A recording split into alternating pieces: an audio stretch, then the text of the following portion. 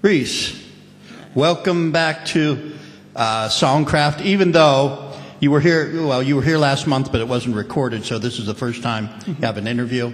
I want to say right away, you've got two instrumentals that you've done. Yeah. Basil the Great and Memory, Yeah. or Memories, plural. Memory singular. Your instrumental style here is very intricate. That's the first thing that I noticed, but also moody. I just, a personal note, I just watched Winterbone yesterday, the movie about people in Appalachia, kind of a murder mystery, but very naturalistic. And the music in there is similar to this in a way, you know, moody. I love that. What brings you to that style? And it's very innovative. It's very creative. There's no major chords happening there, are there? Not many. No. I make use of what I can. The way I started learning how to play, I would just imitate what I would hear, you know, from other musicians. And is there any one big influence or several? Probably Jimmy Page is probably my biggest influence. I noticed that mostly before, because too. Yeah. you know I went from listening to country music, and then I listened to Led Zeppelin, and they just kind of propelled me into, you know, this sense that, hey, you can pick up an instrument and, you know, you can make it an aspect of the song. And it's not just about a singer who can. Yeah. Still, Jimmy Page doesn't pick up acoustic all that often. Oh, actually, I think if you find, a lot of people tend to think that he plays acoustic more often. Oh, really? Yeah, Okay. if you listen to a lot of Zeppelin material, the first two albums are mainly heavy electric. Yeah, kind of. Just kind of, you know, blues rock. You know, and that cemented their, you know, their heavy metal sort of. Yeah, the third one, they came in with some acoustic things, and right? then the fourth one after that, and pretty much from there. I mean, it wasn't until their 77 or 76 album Presence that they got back to being that kind of really electric band. Oh, okay. Speaking of which, are you thinking of developing it to a band stage? Have you ever thought of that? I haven't given a whole lot of thought to it, mostly because the way I write, it's kind of like, the way I'll put it is that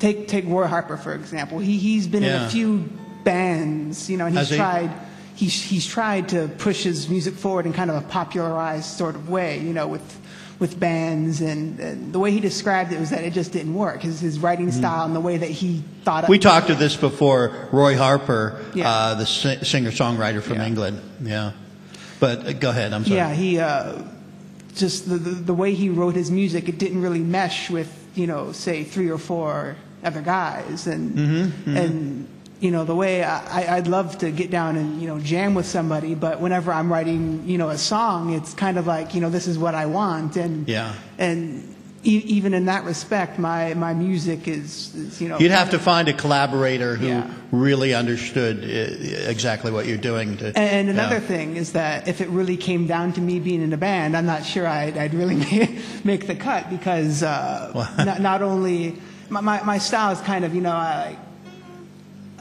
it flows. Yeah, the timing is.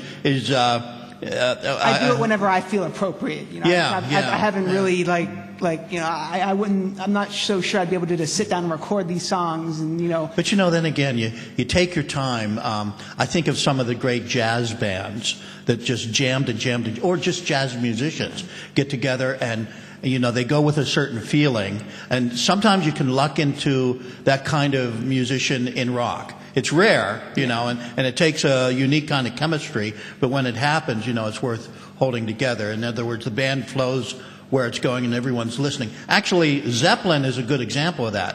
All the jamming they did, you know, every track is different, and they knew that it would happen that way. Every performance they did of every song, different. Yeah. And they knew where they were going, just osmosis. Instinctively. Which also explains exactly why they disbanded once Bonzo died. Right, exactly. No one else, you know, was in the circuitry with them. It's a very sort of intimate relationship, and you know, who knows what I'd do in a sort of. And there are musicians like that. It's kind of rare, But you know, when you find them, I've known a couple bands that worked in rock, Yeah. but at the same time, a trio named they call themselves Arkansas Man, back in San Francisco many years ago. And at first, when I first heard the drummer, I thought that guy can't even keep a beat. Really, and he played like a caveman, But when he got with the right performers, it was really magic what they did, and it can happen. Yeah, it has to do a lot with what your conception of music is, and what you feel you want to express in your music. Like to me, all the music I listen to has always been much more instrument, heavy, and to me, you can write amazing lyrics, and you can write the best lyrics. It could be like a poem, like a slice of a novel or something. But for me, at least, if it's not given to me if it doesn't sound sad, right. No use putting lyrics on top of something, unless you definitely have something to put in there that is going to enhance it. Yeah. No reason to. Otherwise, you might as well just be a beat poet and just sit there and read off of a piece of paper. Right. Well, the beat poets. Speaking of which, they would do things, and they'd have a guy with the bongos sitting in the back, keeping that kind of beat. So that was part of the jazz influence too. Yeah.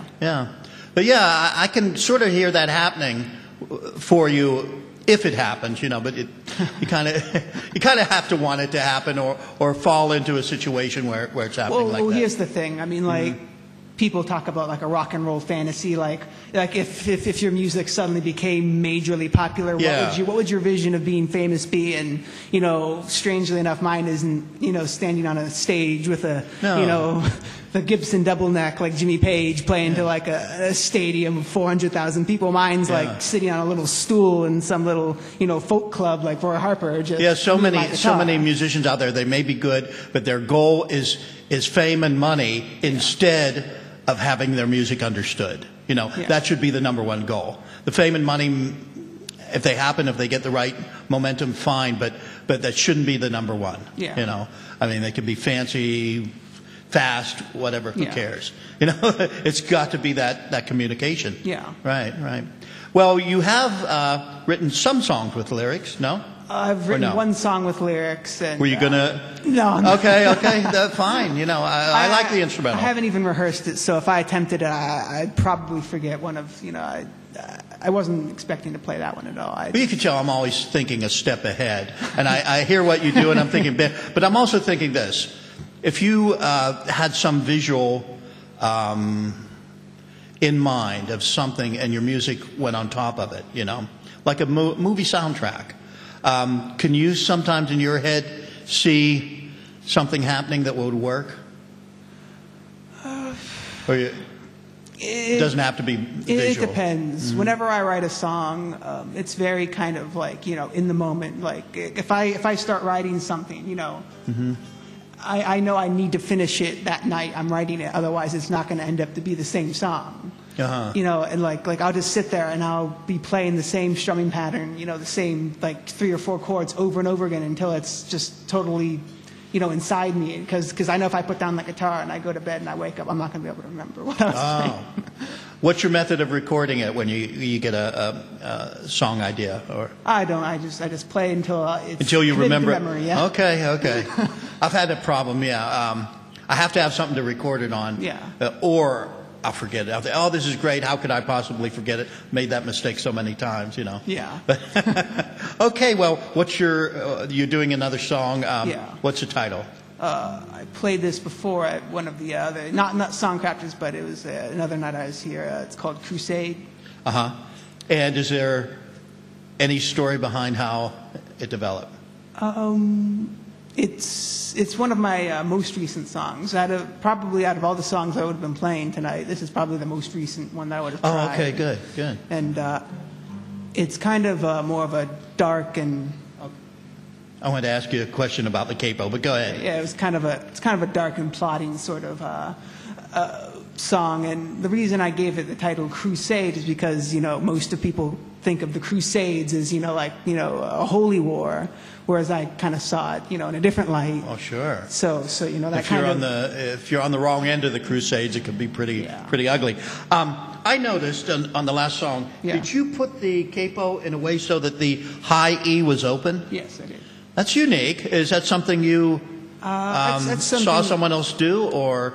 Well, because I've never seen that before. Actually, I got the idea from watching Demetri Martin do a little comedy skit. And Who? Demetri Martin, he's a comic. Oh. And I noticed he plays guitar, but he just uses it for his comedy to sort of give like a little folky thing to tell his jokes over. But he was just playing, and he had the high E string open, and I was fiddling around. And if he can do it, you can do it. Yeah. Yeah, and I have to try that sometime. I don't think I don't mess with capos too much, but it could be a unique kind of tuning. Yeah. Okay, well, we'll let you go there. Okay. Okay.